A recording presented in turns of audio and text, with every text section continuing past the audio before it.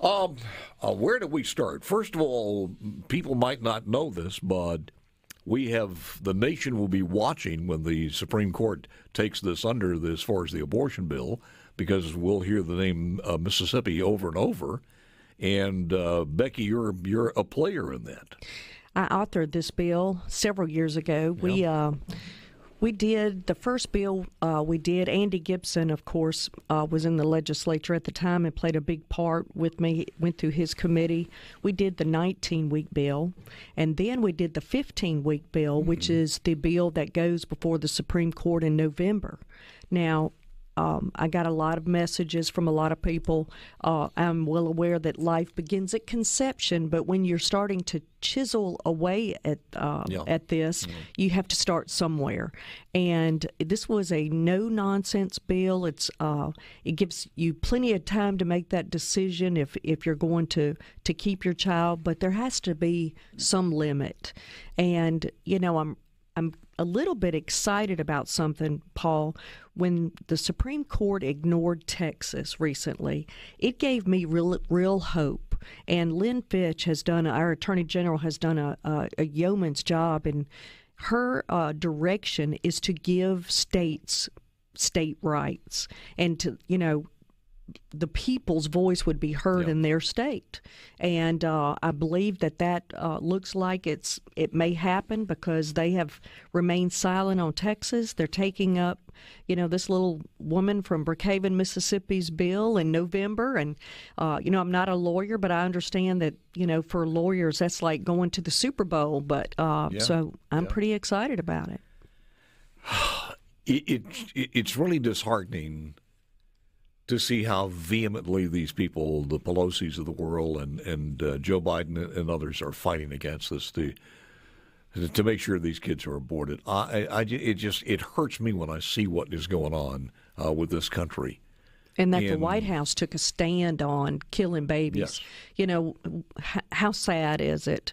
But, I believe that this is an archaic law. It hasn't been changed in 50 years. Yep. And I think things look good for a change. Even this law would save millions and millions of lives if they take it at the 15-week. But if they put it back in the hands of states, we've already done a heartbeat bill just like Texas. That was several years ago. We're all in line to kick right into where we feel it needs to be. I would say that this is probably one of the most evil leaderships in the White House and in leadership as far as the House and Senate, the executive branch that we have had in a long, long time. And I don't think it's only me.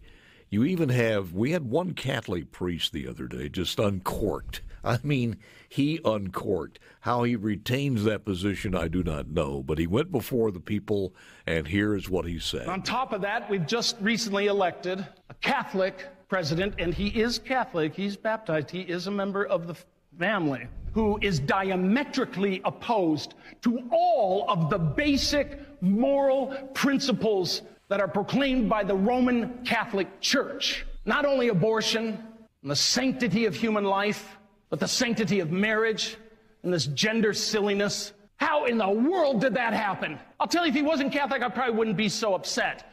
He's a member of my family. He's the most powerful man in the world. And he is absolutely opposed to the basic understandings that God is the author of life. How in the world did this happen? You want an answer? I'll tell you the answer. Because our bishops have been silent for 60 years through bad catechesis and cowardice. They have barely said a thing. A few papers here and there. There's things they could do. You say, well, why don't you do something? I'm just a little diocesan priest. I'm a grunt. They're the apostles. They have the voice. I just work for them at their privilege. They can get rid of me tomorrow. How have they allowed this to happen? What is it that they really believe? How poorly have they educated you? Good Lord. Wow. Amen. Man. Oh, sign me up. Me too. I want to go to his church. Yeah, even if I'm Protestant, I'm moving my letter, one way or the other. But, I mean, that guy had the courage to just put it on the table. That's right. But Here we are. When do you think this is going to happen? What's the date on this when they take this up? Well, it was October, and now I understand it's November, and we don't have a date. I've just, begged Lynn to take me with her and let me just be there. It will be historic. It will. And again, you're going to see the left go out and things have changed in this country. I often say, Becky, that when you go back, it's a little bit like smoking when we were young as far as boomers are concerned. We had no idea, And back in those days, as far as abortions are concerned, they were a hell of a lot rarer than they are now, of course. But the reason for abortion itself was premised, is my understanding, is because if somebody did have a child that a team of physicians says this child may not be able to even survive outside, or the mother is going to die. Well, and also if you think back 50 years ago, there was no birth control pills, there were no IUDs, there were no ways of preventing some of those things. And I think that it came from desperation on some people's part. But, it's 50 years old. It's time to look at it again, and that's what we want to do. Somebody said, and I forgot who it was, and I wish I'd remember, and I'll need to research this, but said this is going to devalue life more than we've ever imagined.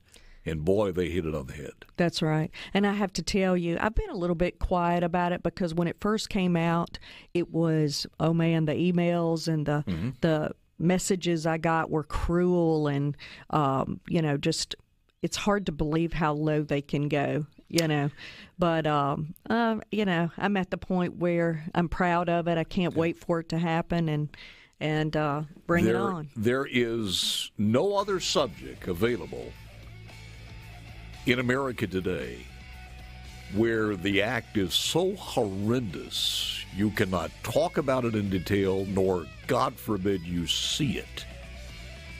But as long as you can't see it and you can't talk about it, you can't describe it piece by piece, practice by practice, then they're all for it.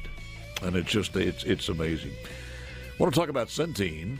There's some movement there. And also nurses, because nurses are not happy in the state. Why? Well, we'll talk to one of the nurses who's been around for a while. At least 4 or 5 years. Oh, just a few. And let's talk about Centene. I'm guessing here, just a guess. I'm guessing the only thing that's changed from the last time we were here and from the Shad White investigation, the Attorney General's investigation, is that Centene probably it's going to cost them more as far as lobbying money and put more money out to politicians. Absolutely. Probably going to be the only numerical change. I mean, it should be. I can't see any difference. I sent you a news report that the head of Centene spoke to his board and employees. This is a guy who makes $25 million a year. That's $8,000 an hour. And his promise to them was their profits were going to go up by a third next year, and boasted about that. And if you remember, this is from Medicaid money from the states to take care of the poor and the elderly and the disabled and the mentally ill. His speech wasn't, Paul, let's take care of the diabetic children this year. Let's have a goal of making sure that they get all the supplies that they need, or that the mentally ill get the medicines they need. No, his speech was more money coming in to us. Yeah. Now, their profit, after all their bills were paid last year, was $111 billion that they've made off of Medicaid. That's nationwide. That's nationwide. Yeah. And for me, that means that patients went without. We already know providers are not getting paid, so the patients aren't being taken care of. And we want to sign a contract with them again. Give me a break. I'm so sick of it. I just can't see straight. We have developed a system, a template, where we're putting our health care and our taxpayers' money in their hands, and the only way they make a profit is suppressing that very health care. That's right. It's just a catch-22. It is. We were just taken over our mental health system by the courts, and part of it is because we don't have the community mental health services where we need them. Right now, each community mental health will tell you that the people that owe them the most money is managed care. Yeah. So we want them to be in the black and not in the red in our communities to take care of the mentally ill, but we have a managed care Medicaid companies that won't pay them. So it's just like, who's going to wake up here?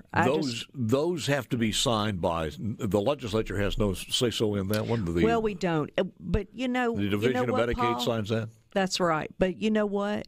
The legislature could say, get a backbone and stand up and say, no more, we're not taking this anymore. Well, they could change the plan, could they not? Absolutely, we could. And we don't have to. We can get out of any contract we want to. Is there any rumblings about some alternatives out there that you know of? Well, I'm not so sure that regular Medicaid was not a problem. Since I've been in the legislature, the cost of Medicaid has doubled. And the number of patients has gone down. So, nobody can show me where this has helped us, where it saved us money, it took care of our patients, and that it benefits the state of Mississippi. It benefits them quite a bit. And growing fast as far as their profit level is concerned. Plus, they stole money from us, Paul, and we slapped them on the wrist, and they didn't have to admit that they were wrong.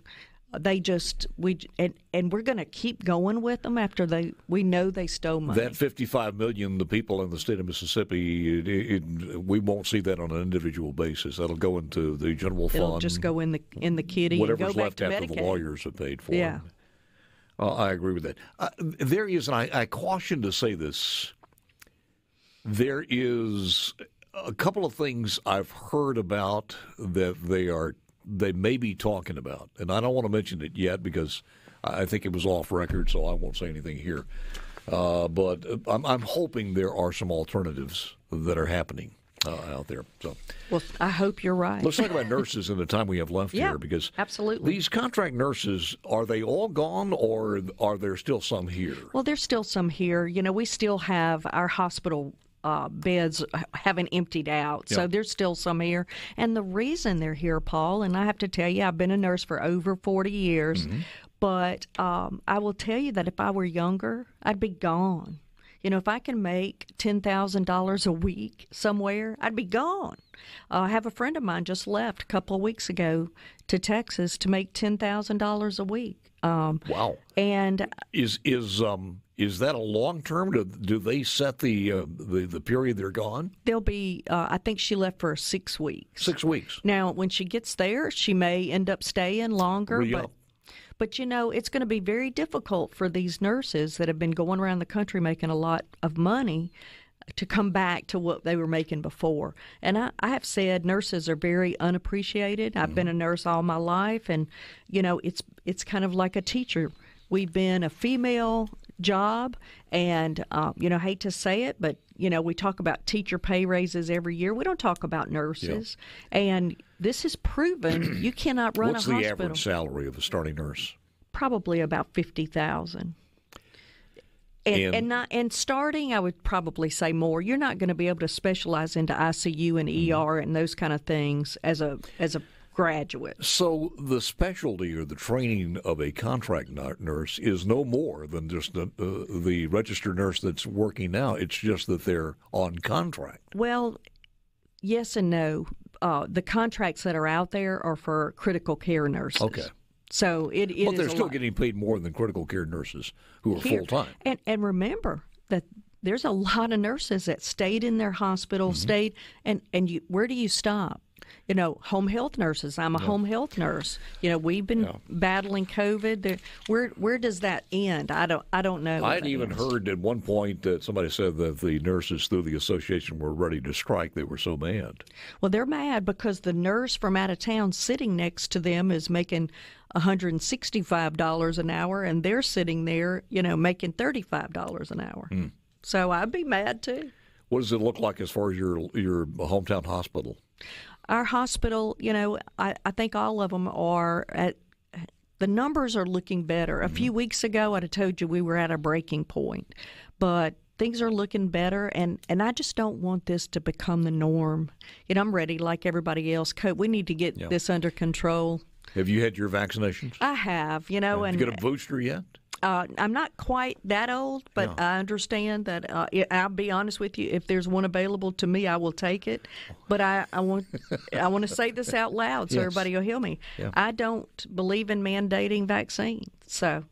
No, I agree with you. I think if it's mandated, it needs to be on a private sector from what the business wants to do and not the government. But in talking to yesterday to the good doc at UMMC, I'd asked her, Dr. Woodward, is there a possibility that kids are going to be mandated this, like vaccinations, when they go back to school? And she felt pretty sure that in the foreseeable future, COVID's going to be added to the list of other vaccines. I don't agree with her. I have to tell you why. It won't get through the Mississippi legislature, and it would have to come from the feds.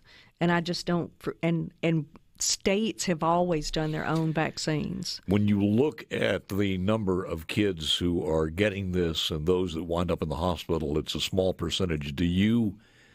What age do you, as a nurse, just on a personal basis, just Becky Currie, how young would you say? Well, as a nurse, in my personal opinion, if you really look at the statistics, Paul, it's very low in young people. And then you're going to hear about the one death. This, 12-year-old was on a vent. But you'd really have to look at the numbers. And I would say the governor has done a pretty good job of looking at numbers. Yeah. And, so if you hear of one tragedy, does that mean everybody should have to go do it? I would really have to. I'm glad that's not my job. I mentioned this at the top of the hour. This is a topic that's been so confused. It really is. When you start looking at flu deaths over the last several years, and you look at COVID, I mean, we've had, my God, a lot more deaths as far as COVID's concerned. But then again, which ones of those were flu? We don't know. We don't know. We have no idea. No, we don't. We had a situation the other day where there were some people who died in hospice. They probably had a week to live.